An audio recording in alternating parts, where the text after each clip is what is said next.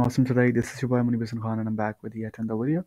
Now in today's video I'm going to show you the withdrawal proof of TeaserFast.ru. As you can see I've got like 0.98 ruble. Let's just go to the withdrawal section and see what we got there. So I've just got like 1.04. There was an ad playing in the background, this one, and it gave me the remaining Russian ruble. So I was late on making withdrawal proof on that because I just forgot about it. I'm not gonna be honest with you. And I just stumbled upon this website today, so I thought let's just make a withdrawal proof right now. So we are going to withdraw in our peer account. Let's just go there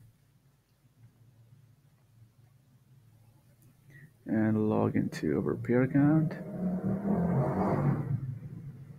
I will show you the balance right before withdrawing and then after that, so in case you're wondering. So I've got like 0.15, so about 1.5, $0.15 in it, and 5.86 Russian ruble. And we're going to withdraw this 1.04 Russian ruble right now. Let's just click on pair and click on translate, which I think means transfer. And here we go. We have withdrawal.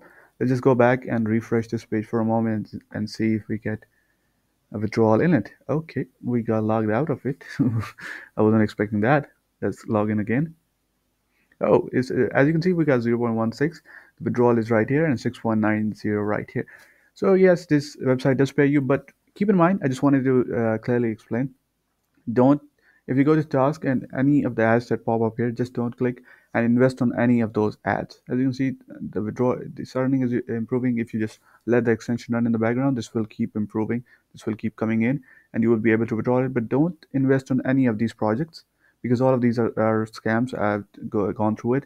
So just don't do it and you will be all right. So if you want to check this out, yeah, here's your withdrawal proof. Remember to like this video, subscribe to the channel if you're new, and I will see you guys in the next one. Peace.